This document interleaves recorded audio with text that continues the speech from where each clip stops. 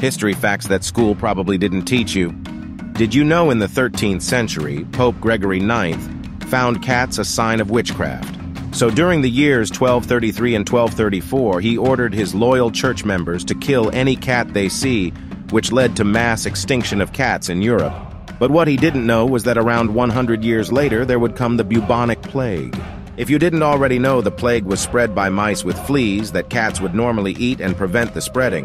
But since Pope Gregory killed all the cats, the number of mice and fleas grew, which led to the bubonic plague spreading all over Europe, killing 1/3 of the European population in only 7 years.